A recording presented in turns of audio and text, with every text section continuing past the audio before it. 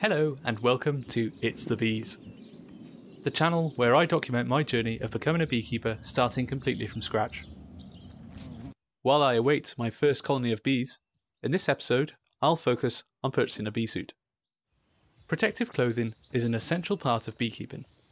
It helps reduce, but importantly not eliminate, the chance of being stung. Being stung is inherently a part of being a beekeeper, and I'll need to learn to deal with it.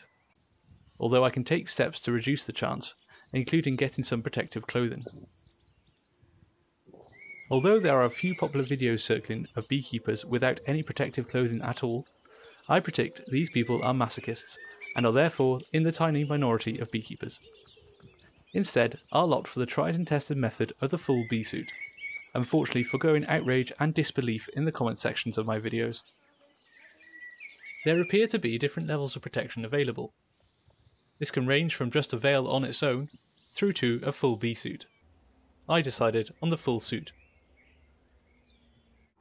I can imagine that having an angry bee within your clothing isn't pleasant, so my main goal was to have something that eliminated any gaps through which the bees can crawl.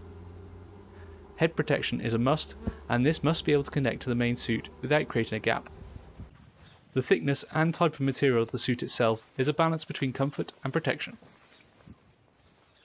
When choosing my bee suit, I looked for something that gave me a good level of protection, but at a reasonable price. I wasn't looking to spend too much, given how new I am to the hobby. Not trusting the quality of the cheapest eBay finds, I instead opted for something more reputable, and, based on the experience of a family member, I ended up going for a UK supplier who seemed to have a decent track record.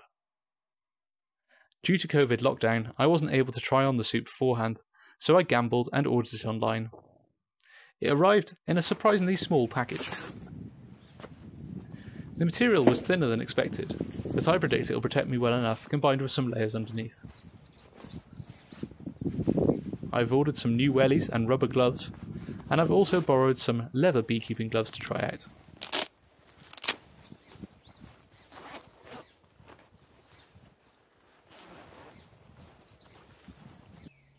So, my protective clothing comprises wellies, bee overalls, a veil, probably the most recognisable part of the bee suit.